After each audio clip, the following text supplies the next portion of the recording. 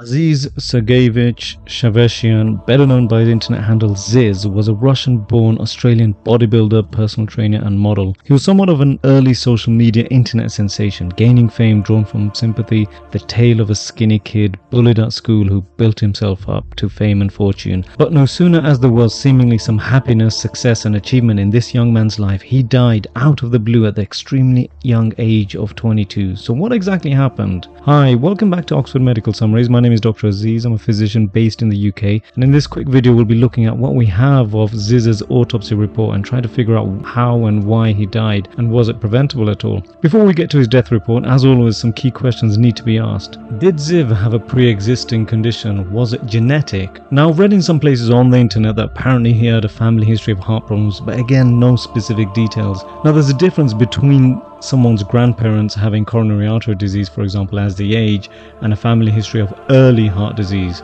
the latter of which would point more towards there being a genetic component. If anyone has more details regarding this, then please do post below. Now, in this article it says his mother, Maria, said a post-mortem examination revealed that her youngest son, i.e. Zyzz, suffered from an undiagnosed heart condition which triggered cardiac arrest. Now, undiagnosed doesn't necessarily mean it was genetic. It just means, as the name says, it was undiagnosed. But of course, he was only 22, a very unusual age to have a heart condition, which leads us on to the next question. Was Zyzz using illegal substances? I think it's pretty well established by now that Zyzz was taking multiple illegal substances. Apparently, he openly admitted to such on forums such as bodybuilding.com, and there's quite a revealing quote from his own brother alluding to this, and the connection to Zyzz's passing, which I'll mention later on towards the end of this video. There's also a quote from a fellow bodybuilding friend of Zyzz who mentioned that he had asked Zyzz to slow down on his steroid use just days before his death. It says here in this article, Zyzz, was on holiday when he met another bodybuilder, Tim Sharkey Ward, just months after his brother, i.e. Zyzz's brother, Saeed Chesbra, was found guilty of steroid possession back in Australia.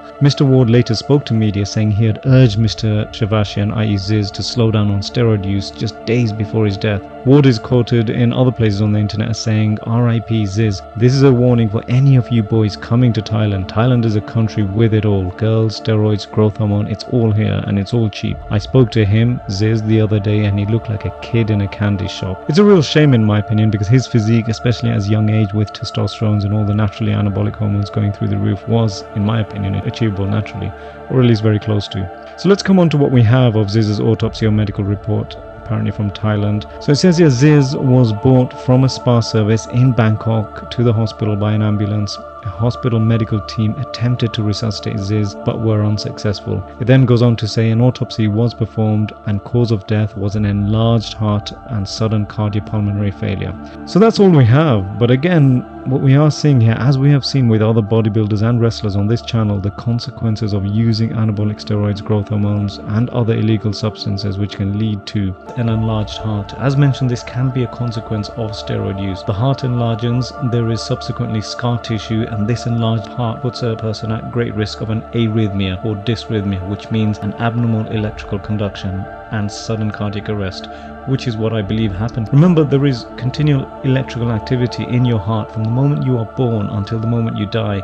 Any disruption in this electrical activity, which having an enlarged heart puts you at risk of, can result in sudden cardiac arrest, i.e. death. So what we are seeing here is a clear pattern. Remember, a man's heart should not weigh more than 450 grams. Randy Savage's heart was significantly enlarged at 610 grams. It states here cardiomegaly, which basically means enlarged heart. Cardia, the Greek word for heart, mega, also from Greek meaning extremely huge. Ultimate Warrior's heart was even larger at 650 grams. And we have mentioned here in British Bulldog's autopsy that his heart was enlarged. And again here in Zyzz's medical report, we again see an enlarged heart. So could it be genetic? Maybe. Hypertrophic cardiomyopathy, an inherited form of enlarged heart, is a possibility. Maybe there's more info that's not being disclosed regarding his family history. Apparently Zyzz also had high blood pressure and breathing difficulties in the months leading up to his death. This is very unusual in a man of his age, but also in keeping with the diagnosis of congestive heart failure, a consequence of illegal substance use, and a key feature of which is an enlarged heart. So again, like Triple H, I'm calling BS on this genetic thing. acting. I think it was a combination of multiple illegal substance use, possibly even something unknown he took in Thailand that caused this acute event. There were some revealing comments at the end by his brother Saeed, who said the whole Zyzz thing, it got to him in the end, and it was also part of the reason why he's passed away,